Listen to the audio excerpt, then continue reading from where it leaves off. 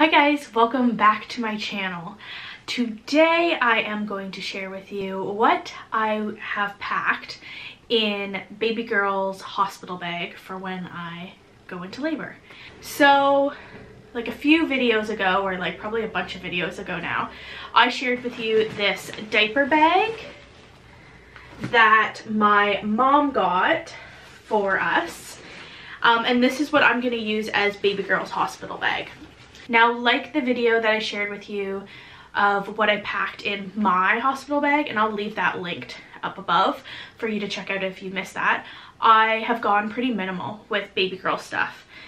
As minimal as I think I should be. I've packed a little bit of extra things, but like in what I packed in my hospital bag, I scoured the internet, watched a bunch of YouTube videos, and this is what I've come up with for mine. Now, worst case scenario, Lucas may need to bring some things back for us, and that's okay, because he has to leave at night anyways. Although we're like a 40-minute drive from the hospital, I'm not too worried about if he needs to pop back to the house and grab stuff, because he'll be going there nightly anyways. And worst case scenario, like the hospital's gonna have things. They're not just gonna let your baby like go without. So yeah, let's get into what's in baby girl's hospital bag. Let's start off on the outside. We'll start in this little pocket here. So what I have in here is a passy and a clip, and this has been sterilized already. Then we'll move on to this outer pocket, and this is kind of like changing items.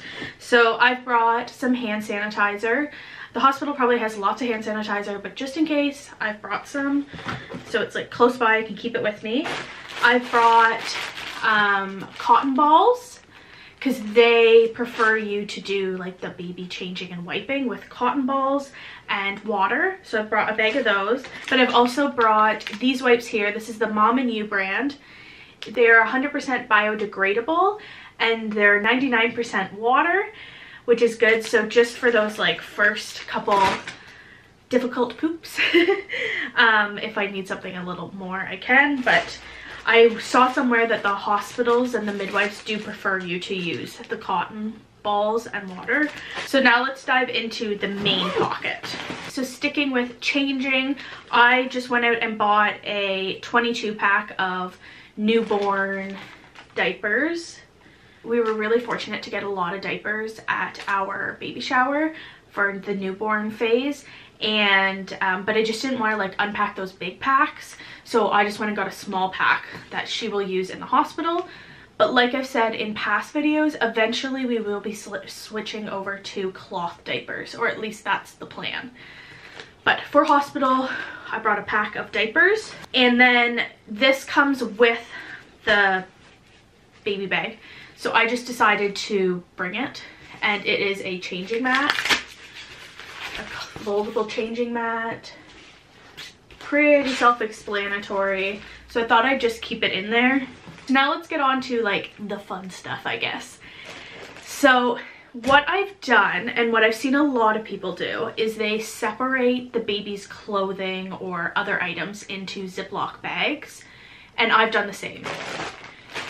So I have Ziploc bags with different things, and I still need to go in and label them. That way Lucas can see them better, and just have to look at the what's on the bag to know what's in it, because obviously I know what's in it because I packed it. But for his sake, I'm going to go in and label all these bags so he knows what's in each bag. What I'm doing different than a lot of people that separate the stuff into the bags is that I'm not doing outfits.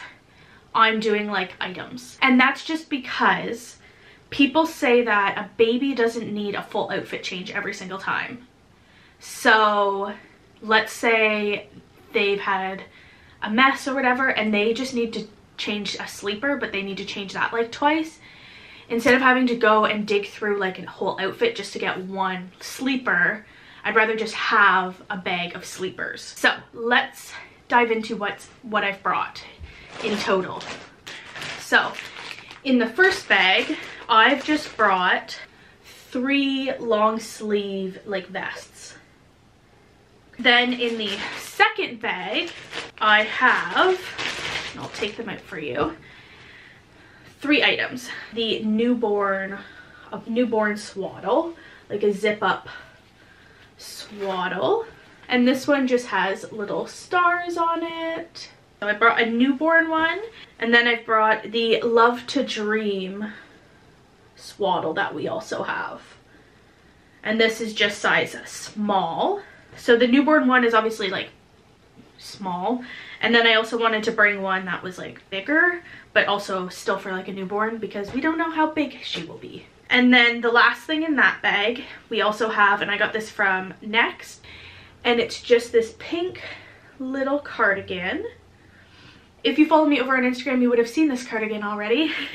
If you aren't following me over on Instagram, I'll leave my username right here. Please go give me a follow, because things that I'm not posting on here, I'm posting on there. Then in the third bag, this one's kind of like a mishmash of things, but it's still pretty organized. So I have 2 hats, and these are just newborn hats. You would have seen this in my virtual baby shower haul as well. And then inside I've just tucked the matching mittens. So hat and mittens in 2 different colors. So one will be for like when the baby's first born, because they like to put a hat on them when they're first born, and then one will be for like the way home. Then I've packed just 1 muslin like burping cloth, and then I've packed this pink swaddle. So it's light pink and it has dark pink, white, and gray hearts all over it. And it's like a fleecy swaddle. And then I've also packed this pink cellular blanket. And then in the final bag is the sleepers that I'm bringing. So what I've done is I've packed 2 newborn sleepers, and then one 0 to 3 month sleeper as well. For the newborn, I've packed just this cream colored with some geometric print on it. I've packed this like cream, but it's almost like a cream that has like a tinge of like pink to it a little bit. And polka dot, like dark gray polka dot sleeper. It's a little wrinkly because I have it folded up and the air compressed out of all these so that they're nice and compact. And then the third one is the 0 to 3 month sleeper, and it's just this one, and it's pink, and it has pink little flowers on it. So I think that will suffice for outfits. Like I said before, if we need more, Lucas will be going home nightly, depending on how long I'm in hospital, and he can always like grab more and bring them to me. The other thing is that because we have a doggy, a Great Pyrenees if you don't know, we also want to make the transition for him easier. He's a very nervous dog. He like is nervous of new things.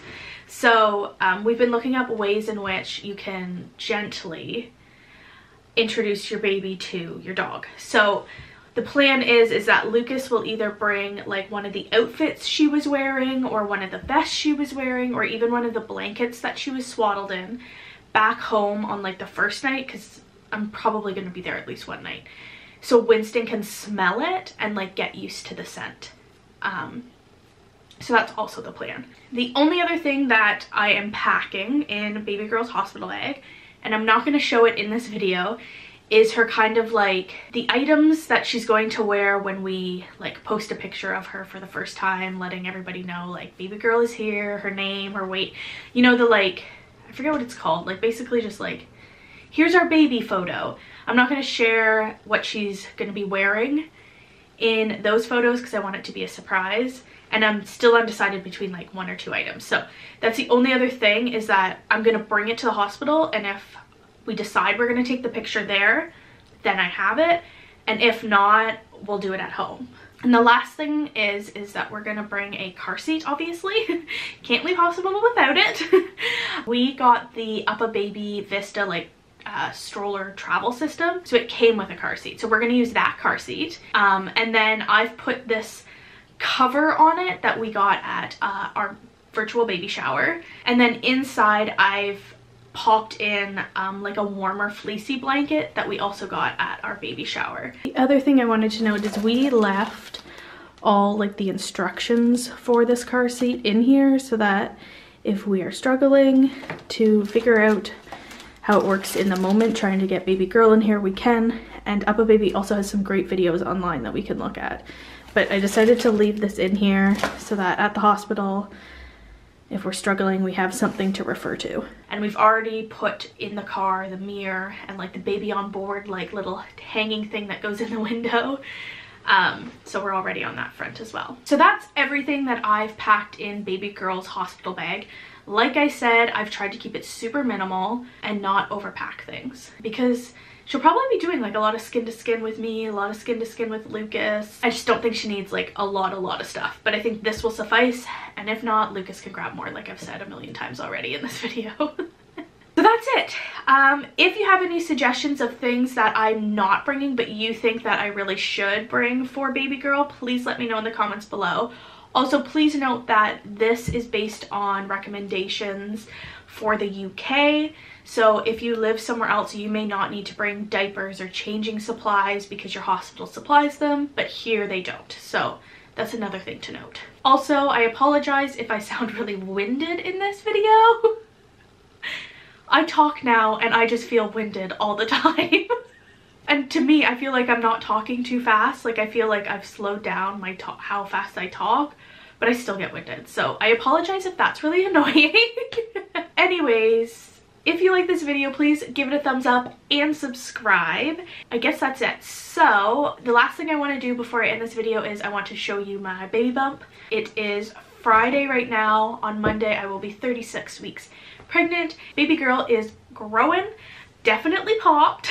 I think I said that in my last like bump update and I can't remember when that was, but like she's definitely bigger now and she's definitely lower.